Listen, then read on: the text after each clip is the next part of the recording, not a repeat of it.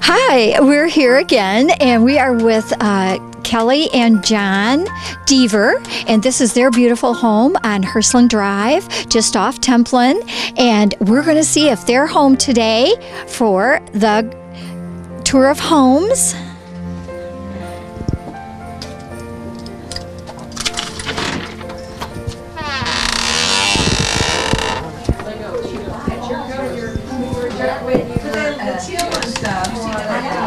And I'm sure Kelly is around here somewhere. She has a beautiful Christmas tree. Welcome, welcome. And this is Kelly Deavers, and we really appreciate you opening up your beautiful home. And I know all these folks that are going through it are just having a wonderful time today. We said the weather really cooperated. Yes, and it'll hold out just a couple of more hours. It'll be wonderful. I think it will. Oh yeah, I think it will. I think so too. So, is there anything special you'd like to share with us from your home? Looks like we've got a busy crowd very in eclectic. here. It's things that we've collected over the years, things that probably doesn't have any value to anybody else, but they're very valuable to us because they've, since our grandparents and parents and things like that have passed, the things that they've given us and I've kept through the years. So we'll go to this tree, the first one. Okay. This tree, the globes, the balls, not the other ornaments, but the balls were brought here from Germany in the 50s. So a gentleman, Bob Appleton from New York, had given me these in the 90s. So I get them out every year, and they're very delicate, and we enjoy those every year, and we think of him. That is just a beautiful tree. And I love your skirt is very unique too. It just sets that tree off just so nicely.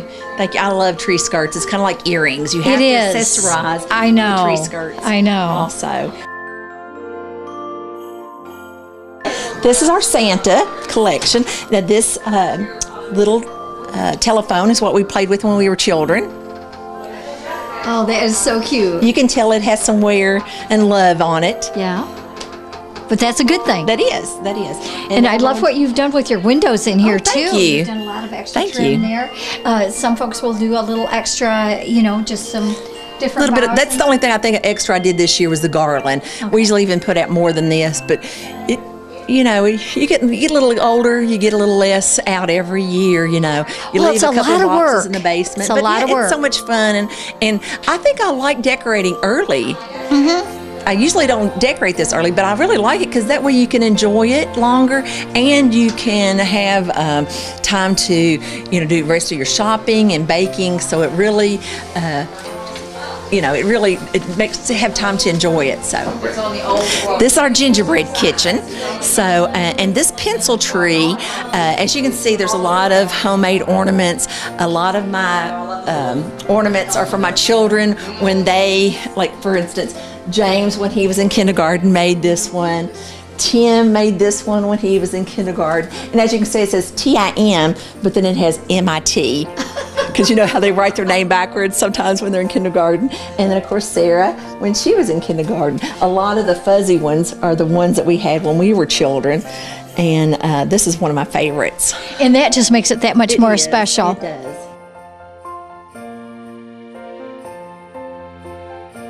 This is from the 80s. Back then, you made all your Christmas gifts. You did in things you didn't buy a lot of stuff. So that year, I had got an attachment. It was that gathered all your on your material. So that year, I made all of my friends reversible tree skirts. So see, it's reversible, and you just tailor tight. In between each square. Oh, so that made it special and something that was homemade. Well, I think right here in this doorway where we are standing is a beautiful spot to show we are leading into, because I see a beautiful dining room behind us. Thank you. And an antique dinette set right here. Yes, and it is in great shape. I think, and it even had the captain's chairs. That this is, and I have a yellow one downstairs. But you would believe how durable that these, if you've taken good care of them and you haven't, chopped with a knife or anything on them, that they'll last forever. A lot of stuff that you buy now, it's not gonna make it through 4 or 5 generations like a lot of the old good furniture did. Well, I think that's one of the biggest differences is now we just want something different, where then when you made a purchase like this, they kept it for literally forever or certainly as long as they needed it in their home. Sure. And I can see that your kitchen here is just beautifully made, and I love how open it is. Thank you. But that's why it's fun to stand right here in the doorway, and then we'll get into the dining room. Sure. I do love a beautiful table, and this year I try to add like a little something new. So I added the birds and then the little greenery on the side. So this is John's favorite, my husband's tree. So he likes the glittery tree. Does he? Well, that is a beautiful tree. Crystals and the shimmer. So he loves this one. And then see, this one has the gold. Now, did you make all these skirts as well? No, I didn't make these.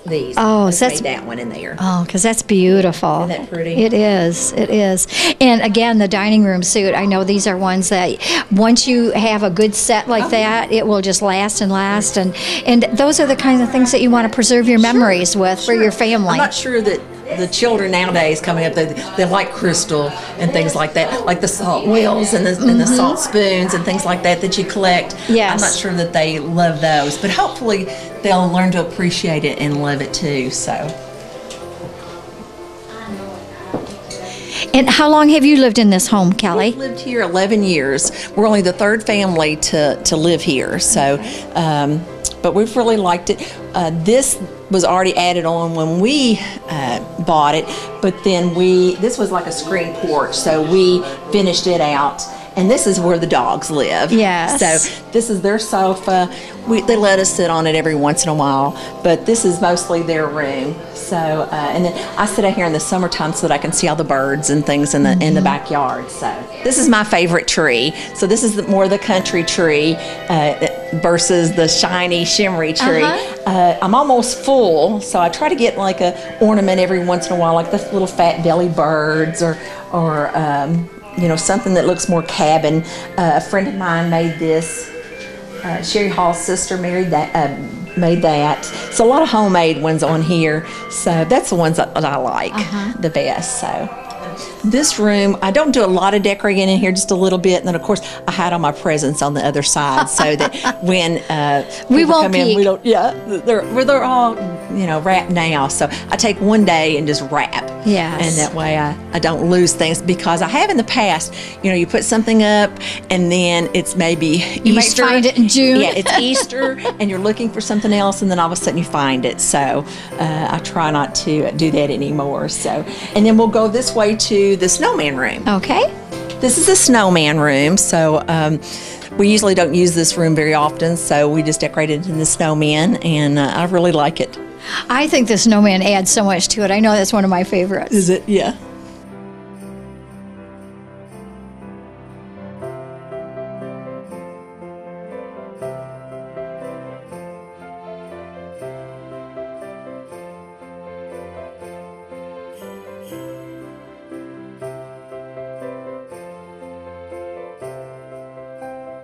This room is more antique. It's not really of a theme. I keep my collection of hat pins here. I think they were probably used as weapons also, because some of them are very sharp and they're very sturdy. So I'm sure that when women needed a hat pin, it was good for a hat pin, but when they needed a weapon, I'm sure for security they used it for that also. I think you're right. I have heard something about that when we were talking about Civil War things, and they said the ladies always wore a hat, and when they're downtown or whatever they were doing, and then they would have that hat pin with them. Oh, sure. And not only did it hold it in position, which mine keeps dipping down, so it holds it in position, but it also would be something should you get in a position where you had to use it. I mean, they're super sharp. And long. I know, I love these. Now, where have you found your hat pins? Louisville. I found them in auctions. I found them antique stores. A lot of times, especially like the small lapel pins. Once somebody finds out that you're collecting something, they'll pick you something up, and Yes. that's fun too. Oh, so great. it's the hunt is really the main fun thing. Is when you're collecting something, it's not really even the thing that you're collecting, it's the hunt, and you pick something up and you say, oh, I remember I was on vacation when I found this, or a family member brought this back for me. So it's things like Crocs. I have a lot of the Crocs that are out there in bottles. So that from Ohio. A lot of my family's from Ohio. So it's just fun to collect things like that, for memory. It is. Kelly, I want to thank you so much for opening your home up today. This is a tour of homes that Bardstown does each and every year, sponsored by the music group. And when they do that, that goes for fundraisers to offer scholarships so that Yes. children that are interested in music can carry that tradition on. So thank you so much you for all. opening your door Thank you all. today. Merry Christmas. Thank you.